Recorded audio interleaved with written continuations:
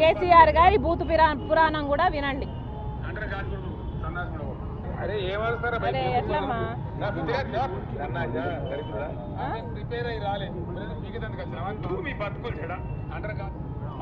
పెట్టి ప్లే చేయి మైక్ దగ్గర పెట్టి. సన్నాసి కూడా అరే ఏమవుతారా బై బేకూఫ్కోవాలని మీరు నా గుజరాత్ సన్నాసా దరిద్రుడా మేము ప్రిపేర్ అయ్యి రాలే పీకదందుకు వచ్చినావా తూ మీ బతుకులు చెడా అంటారు కాదు కొడుకు సన్నాసి కూడా మళ్ళీ ఈ సన్నాసి కాకపోతే ఆ సన్నాసి కాకపోతే ఈ సన్నాసి కిరికిరి పెడతారు నా కొడుకు. ఏం పీకదందుకు పోతారు? ఏదో పెద్ద పీకినట్టు పడగొట్టినట్టు. రెండో కేంద్ర మంత్రి కావాలన్నా తెలంగాణ సాధారణ దద్దమ్మ. చాలా మంది దుర్మార్గులు దరిద్రులు అనిమాలి సిగ్గుందా కూడా ఇద్దరు ఉందా ముఖ మీద ఉమ్మేసి సిగ్గుండాల. ఈ సిల్లరగాళ్ళు ఈ కిరికిరిగాళ్ళు కిరాయగాళ్ళు సిగ్గు లబ్జాయమని ఉంటే నీ మెడలు వంచులుగా ఇస్తాం, నీ మెడలు 4 ముక్కలు చేస్తాం అనుకుంటున్నావు. జాగ్రత్త. అంటే 6 ముక్కలు అయితే నా కొడుకు అనుకుంటున్నావు. ఈ గోకాసులు ఏం లేక నలిసి పారేస్తాం, 4 కలిసి చీరేస్తాం. జాగ్రత్త. సిగ్గు లేని దరిద్రులు అని అంటాం. ఏం తెలుసు మీకు నెత్తా కట్టా మీ పొందా ముండమోకానికి ఈ ముండ జీవో. అందుకే మిమ్మల్ని పిచ్చి కుక్కలు ఉంటాం. ఎవరో మీలాంటి కుక్కగాలు నక్కగాలు దాన్ని కూడా తిరిగి మాటలు మొర్రి మాటలు మాట్లాడుకుంటా హౌలా పోసిగా లెక్క మాట్లాడకుండా వాళ్ళంగా సోషల్ మీడియా వాళ్ళకేమైనా సిగ్గు శరమని ఉందా? ఈ దేశానికి పుట్టిన కుక్కమూతి పిందే మీరు. సాయి సంసారి లచ్చి దొంగ బట్టి అంత వచ్చి పిచ్చోరుడు హిందీ లాంగ్వేజ్ కేసెస్ దొంగ ముఖం కావాలంటారు దరిద్రులు. మందికి పుట్టిన బిడ్డను మా బిడ్డను ముద్దేస్తారండి దరిద్రులు. సిగ్గుండా ఏమన్నా సిగ్గు కూడా లేదా? చిచి కుక్క మీద ఉమ్మేసినా కానీ సిగ్గు లేదా? కూడా కూర్చోండి కూరని ఏమో ఇప్పుడు కుక్కగాడు నక్కగాడు మాట్లాడతారు. కేసీఆర్ మొగోడు ఎప్పుడు లేడు ఇండియాలా కొంతమంది బేవకూఫ్ గారు అదే పనిగా చెప్తున్నారు. ఇది కేటీఆర్ గారు యూట్యూబ్ లో అప్లోడ్ చేస్తాం. చెప్పుతో కొడతాదంట కవితమ్మ.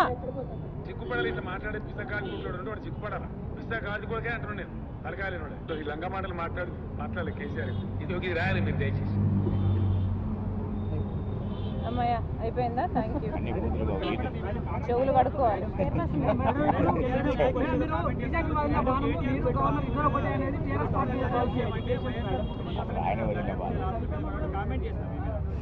కవిత గారు ట్వీట్ చేశారు మేడం. కవిత గారు వాళ్ళ వల్ల తామర పువ్వు తానే అంటే వీళ్ళు తందానే అంటారు అని చెప్పి మిమ్మల్ని ఉద్దేశించి ట్వీట్ చేశారు. అసలు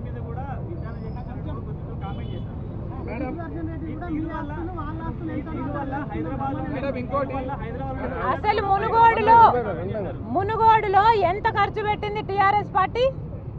మునుగోడు ఎలక్షన్లు మీ అందరూ చూశారు కదా, మీడియా మొత్తం ఉందా అక్కడ? మునుగోడులో ఎంత ఖర్చు పెట్టింది టీఆర్ఎస్ పార్టీ? విచారణ జరగాలి. మునుగోడులో ఎంత ఖర్చు పెట్టారో విచారణ జరగాలి. అంతకుముందు హుజూరాబాద్లో ఎంత ఖర్చు పెట్టాలో విచారణ జరగాలి. అసలు ప్రతి మంత్రి మీద, ప్రతి ఎమ్మెల్యే మీద, ప్రతి టీఆర్ఎస్ పార్టీ నాయకుని మీద విచారణ జరగాలి. దేనివల్ల?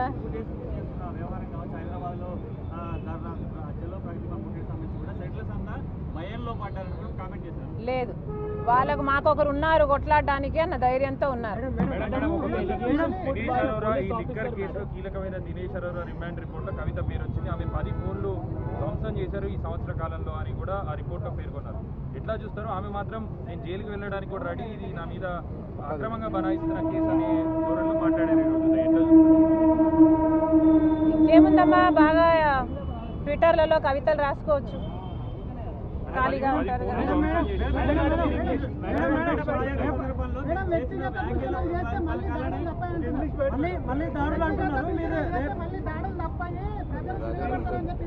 అదే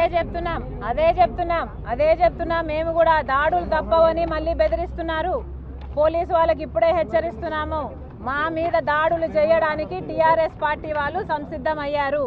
మా మీద దాడులు చేయడానికి వాళ్ళు ఏ మాత్రం వెనుకాడరు. మా పాదయాత్ర రేపు మొదలు కాబోతుంది. పోలీసు వాళ్ళు మమ్మల్ని కాపాడాల్సిన బాధ్యత, లా అండ్ ఆర్డర్ కంట్రోల్ చేయాల్సిన బాధ్యత పోలీసులకు ఉంది. అవసరమైతే ఏ రూట్ లో అయితే పాదయాత్ర చేస్తున్నామో, ఏ కాన్స్టిట్యుయెన్సీలలో అయితే పాదయాత్ర చేస్తున్నామో ఆ కాన్స్టిట్యుయెన్సీలలో ఎవరైతే గోలా చేయాలనుకుంటున్నారో, ఎవరైతే దాడులు చేయాలనుకుంటున్నారో వాళ్ళని ముందే అదుపులోకి తీసుకోవాలి పోలీస్ డిపార్ట్మెంట్. నాకేమైనా జరిగినా, నా మనుషులకు ఏమైనా జరిగినా దీని పూర్తి బాధ్యత కేసీఆర్ గారిదే. మేము సుప్రీంకోర్టు జడ్జికి, హైకోర్టు జడ్జికి కూడా రాయబోతున్నాము. ఇక్కడ జరుగుతున్న పరిణామాలు, ఇక్కడ జరుగుతున్న అన్యాయాలు ఏమిటి అనేది ప్రతి ఒక్కరికి తెలియాల్సిన అవసరం ఉంది. ఇది ప్రజాస్వామ్యం అవునా కాదా అని మేము అడుగుతున్నాం. ఈరోజు ఆఫ్ఘనిస్తాన్ లాగా మారింది తెలంగాణ. కేసీఆర్ గారు ఒక తాలిబాన్ అధ్యక్షుడిలాగా మారారు. కేసీఆర్ గారు తాలిబాన్ ఆర్మీకి అంటే కేసీఆర్ గారి పార్టీలో ఉన్న వాళ్ళంతా ఉద్యమకారులందరినీ తరిమేసి ఇప్పుడున్న స్వార్థపరులంతా నాయకులు కేడర్ అంతా గూండా లాగానే తయారయ్యారు. వీళ్ళు తాలిబాన్లు కాదా? అసలు వీళ్ళు చేసిన వ్యాఖ్యలు చూడండి. నల్లిలాగా నలిపేస్తాము, నువ్వు కాలు బయటికి ఎలా పెడతావో చూస్తాము, మేము బలి తీసుకుంటాము, ఇలాంటి మాటలు తాలిబాన్లు మాట్లాడకపోతే ఎవరు మాట్లాడతారు? ఈ తాలిబాన్ల మాటలు కాదా? ఇవి తాలిబాన్ల మాటలు కాదా? ఇవి తాలిబాన్ల మాటలే, ఇవి తాలిబాన్ల మాటలే. వీళ్ళు తాలిబాన్లే. కేసీఆర్ పార్టీలో ఉన్నదంతా Taliban సైన్యమే.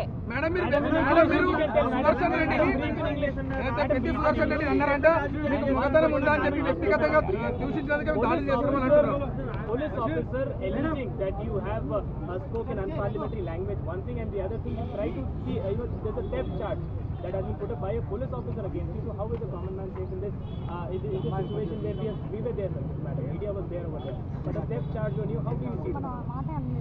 That is atrocious, it is ridiculous, it is senseless. How does anybody see it? Is it even believable that I stole a police officer's cell phone? Why would I do something like that? How can a woman assault or grievously hurt a police officer?